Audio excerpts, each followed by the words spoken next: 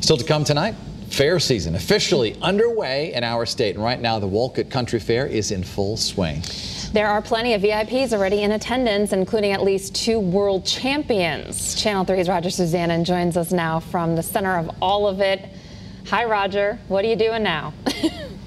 Courtney, Dennis, I got to tell you, I'm a little intimidated right now because behind me, this is Alyssa. She is a world champion log roller. She is just one of the team of Axe Women Loggers of Maine who are here at the Wolcott Country Fair. By the way, I said, what are the tips to doing well on the log roll? They said basically just stay on the log. So not a lot of perfect advice for me, but I can tell you, Lorette here is going to teach me a skill that I never thought I would have, and that is how to throw an axe. So Lorette, first of all, how did you get into this?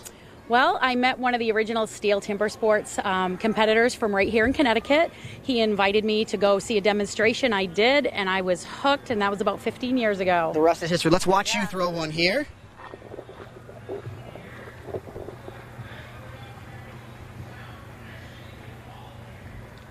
Bang. All right, perfect.